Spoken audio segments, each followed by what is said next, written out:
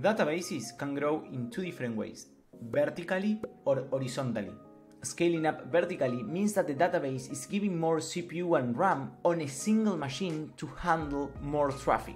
The problem is, boom, they can handle a finite and limit growth.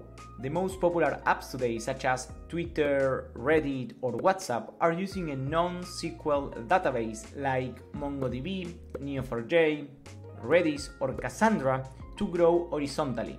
This is called sharding.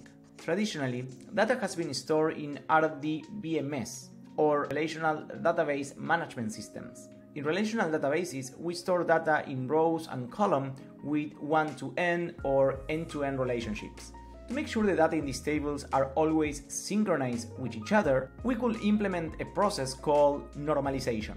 This process involves storing the data in separate tables that are joined by a foreign key. But as data size increases, relational databases encounter bottlenecks in CPU, memory, or disk usage. And in order to maintain performance, high-quality hardware is required, and as you can imagine, is very expensive.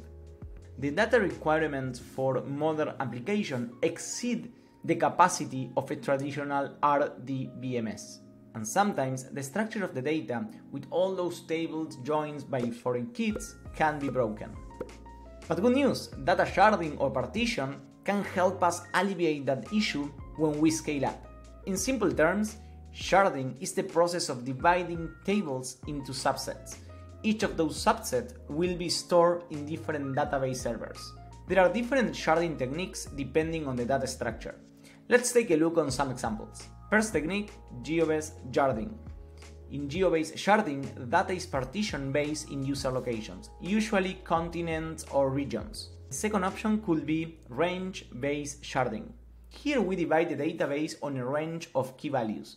For example, if we decide to use letter, we will have 26 different shards, one per each of the letters of the English vocabulary. Another technique is called hash-based. Hash-based sharding uses a hashing algorithm to generate a hash based on the key value to compute the partition. Another big topic around sharding is automatic or manual.